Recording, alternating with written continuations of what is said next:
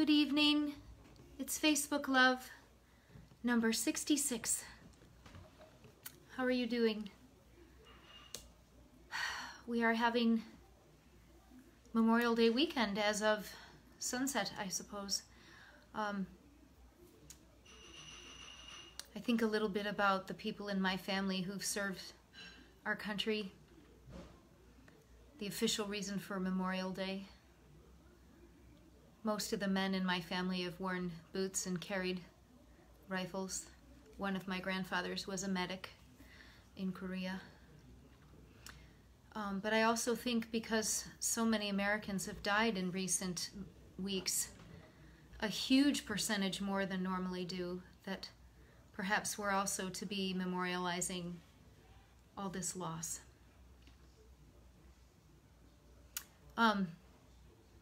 Also today I've been thinking about images, the idea of what comes to mind when words are said, as in connotations and your own experiences coloring things, and also images themselves and what do they mean and what do they say. So I found a few pieces. One is directly about painting, and the other is more about images inside someone else's mind. This first one is by a poet named John Yao, and the title is A Painter's Thoughts. I want to paint in a way that the eye disappears into the sky and trees. The idea of a slowed down, slowly unfolding image held my attention.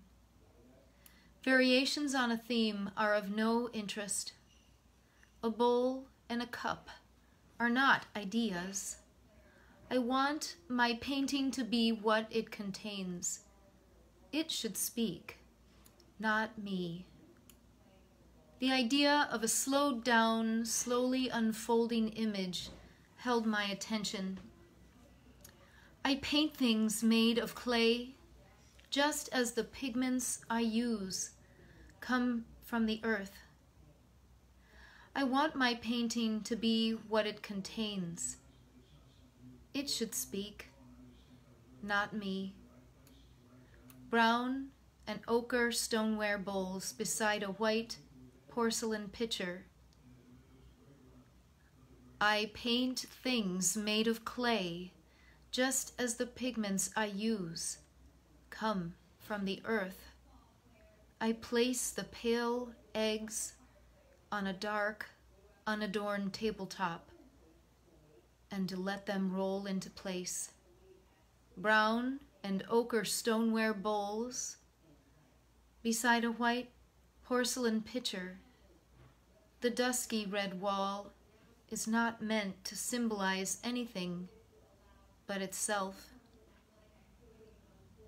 I place the pale eggs on a dark, unadorned tabletop and let them roll into place.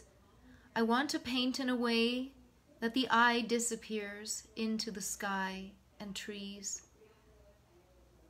The dusky red wall is not meant to symbolize anything but itself. Variations on a theme are of no interest. A bowl and a cup are not ideas. A Painter's Thoughts by John Yao. That's a particular form of poetry if you've never heard it before. I wish I could remember the term when certain lines are repeated that way. But they mean something different depending how you say them. Often like looking at a painting or a photo or a sculpture means something different each time you see it. Why would we listen to songs more than once if that weren't true? Here's a poet that I really like, who's been around for rather a long time now. Her name is Sharon. This one is called The Enchantment.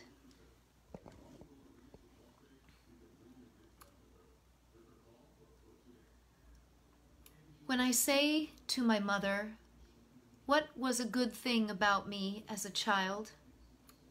My mother's face seems to unfurl from the center, hibiscus in fast motion.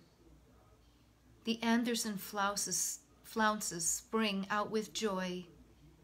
Oh, you were enchanting, she breathes. What do you mean? Crazy? No sense of reality? Ha, no, she laughs, with many little notes, half a scale plus grace notes. I don't know how to say it. You were just enchanting. Possessed, I ask? Brain damaged? No, she smiles. There was something about you, the way you looked at things. I think I get it. That stunned look on my face in photos, that dumbstruck look, gaze of someone who doesn't understand anything. But a week later, I decide it was a look of wonder. It was bemused pleasure. Days later, I see it. That light on my mother's face. She loved me. And today, I hear her. She did not say enchanted. The woman in whose thrall I am is in my thrall. I came into being within her silks and masses. And after we are gone, would she caper here, my first love? Would she do me the honor of continued ensorcelling? The Enchantment by Sharon. If you have a mother who adores you, or anybody in your world who adores you, if you are a parent who adores your progeny, I love how the narrator doesn't understand and then does. The way we muse and think about people and the things they say to us. What words mean, what images say. This is Facebook Love. I'll see you again.